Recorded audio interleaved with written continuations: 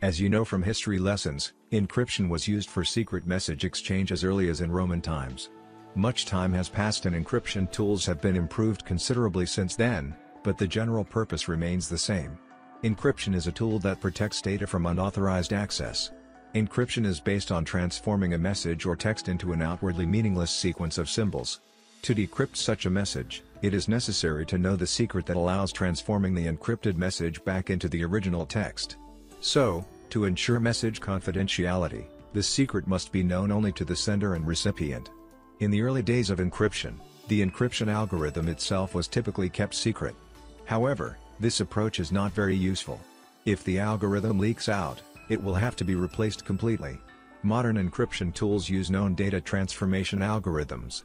What is secret in this case, is a special parameter of the algorithm, a key. A key is a binary sequence whose length ranges from tens to thousands of bits. Key length depends on the employed algorithm. This schema where the data transformation algorithm is known and only the key is secret is more flexible. If a key leaks, it is sufficient to change the key without changing the algorithm. When evaluating reliability of an encryption algorithm, the algorithm is considered to be wide known, and only the key is considered to be secret.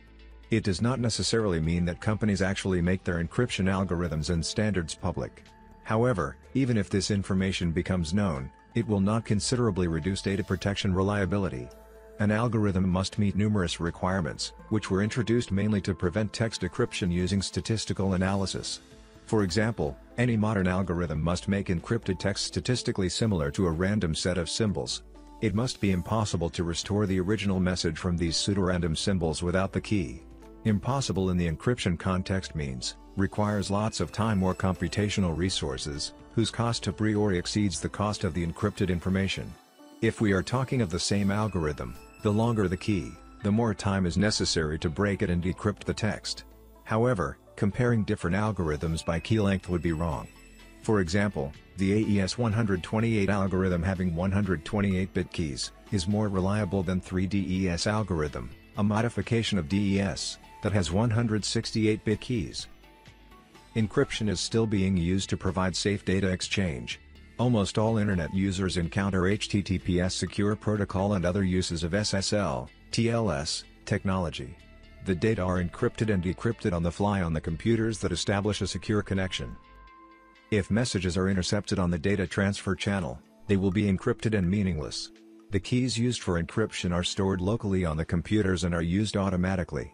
The users often even do not know that the transferred data are encrypted. Another field where encryption is widely used, protection of data at rest. In this case, the user can encrypt data on a persistence medium to prevent unauthorized access. The user can decrypt the medium at any time and read the data. It is similar to safe data exchange, but the users transfer the data to themselves, and in time rather than in space. Yet there is a significant difference between safe data storing and transmitting. If we are talking about storing, the key used for encryption and decryption must not be saved on the same medium as the encrypted data, because this enables criminals to use this key to decrypt the medium. It is the user who must carry the key. There are two main methods for solving this issue. Generate the encryption key based on the password used for logging onto the system. Save the key on a device the user carries. Once the key appears in the system, the other processes involved with information decryption are easy to automate.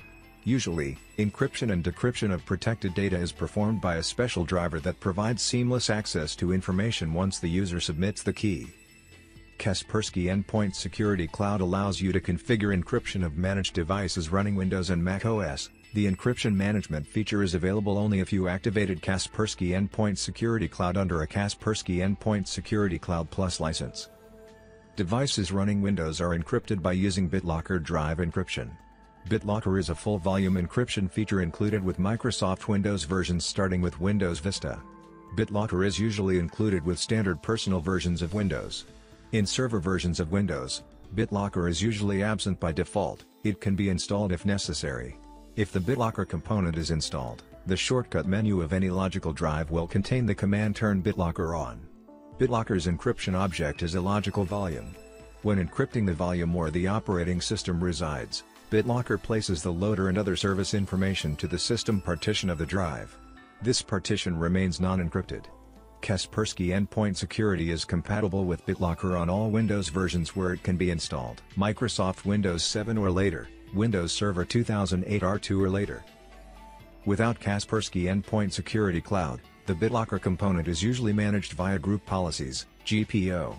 GPO does not permit enabling or disabling BitLocker directly, but GPO parameters may conflict with the Kaspersky Endpoint Security Cloud profile settings and hamper enabling encryption. For example, if saving the key to a removable drive before encryption is configured, enabling BitLocker via the Kaspersky Endpoint Security Cloud will fail.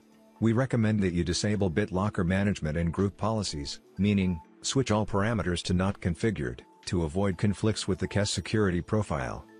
If BitLocker encryption is enabled already, changing the component parameters in the Group Policies will not influence encryption. Encryption settings are located in the Management Settings section of the security profile. Encryption of hard drives is disabled by default. Enable it and save the changes. The KES Cloud security profile permits you to set some of the BitLocker parameters. Usually, the standard settings need not be changed, but sometimes adjustments can solve compatibility issues or improve performance. The following parameters are available in the security profile. Allow use of authentication requiring pre-boot keyboard input on tablets. This parameter permits enabling pre-boot authentication on tablets and other devices that do not have a keyboard. If this checkbox is cleared, an attempt to enable encryption on a tablet will fail. If selected, the built-in virtual keyboard will be used for entering the password. Such a keyboard is available on Windows 8 and later. Use hardware encryption. Improves performance because data is encrypted and decrypted by a chip built into the hard drive rather than by the central processor.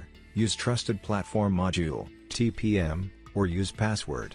BitLocker can store the key for a logical disk simply on the drive, encrypted, password protected, or in a special chip on the main board, which is named Trusted Platform Module, TPM.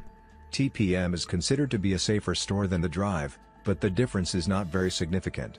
TPM permits checking OS integrity before starting the system, and also using PIN instead of a password. PIN comes in handy for non-standard keyboard layouts, because BitLocker supports only English.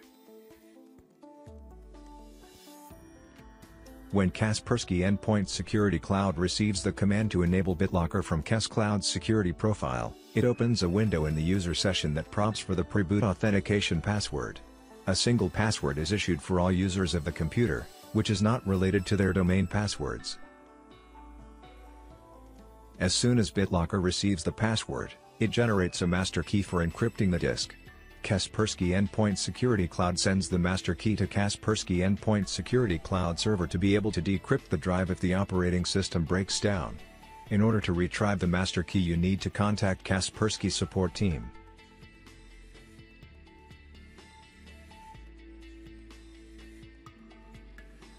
As soon as a master key has been created, BitLocker requests a restart of the operation system to verify that initial settings were applied correctly.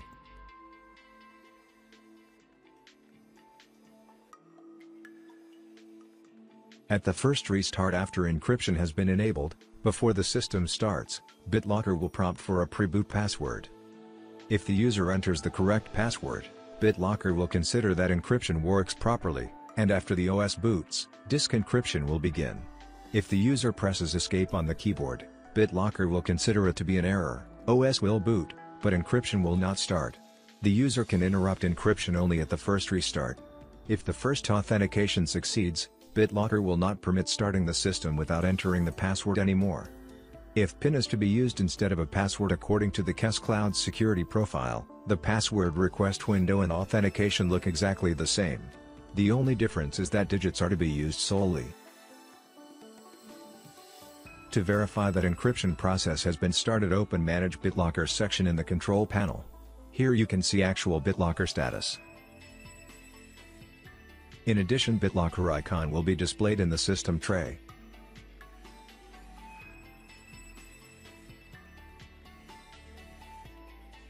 Wait for the BitLocker to completely encrypt the system.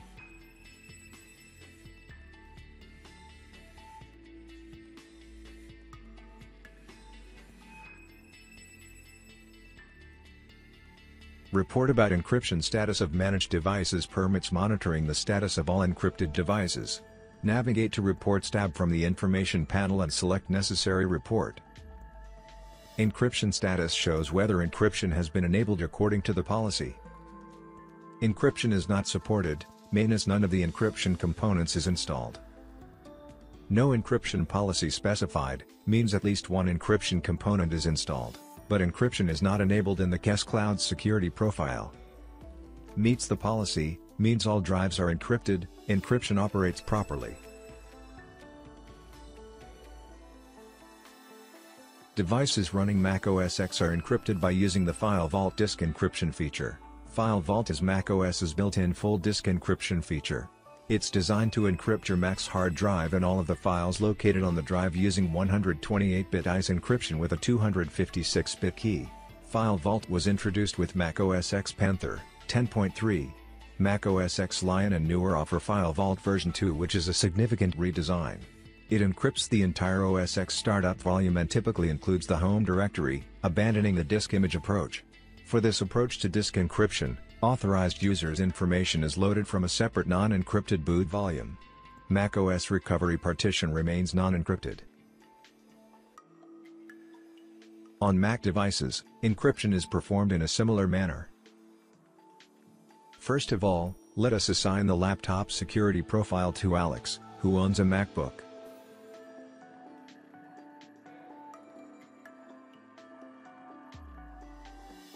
Encryption settings are located in the Management Settings section of the security profile. Encryption of hard drives is disabled by default. Enable it and save the changes.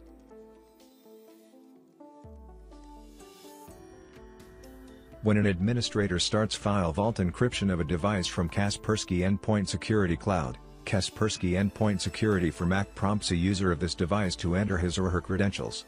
Disk encryption only starts after the user provides the credentials and the device is restarted. Encryption occurs in the background as you use your Mac, and only while your Mac is awake and plugged into AC power. You can check progress in the FileVault section of Security and Privacy Preferences. Any new files that you create are automatically encrypted as they are saved to your startup disk. When FileVault setup is complete and you restart your Mac, you will use your account password to unlock your disk and allow your Mac to finish starting up.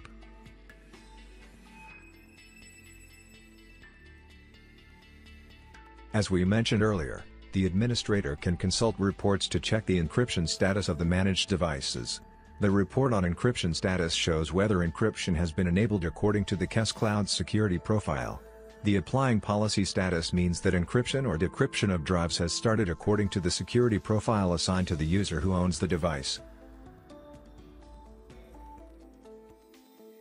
As soon as encryption has been completed on the managed device, the encryption status report shows that there are 2 laptops with the meets the policy status now, which means that 2 laptops, Windows and MacOS, were encrypted by means of Kaspersky Endpoint Security Cloud.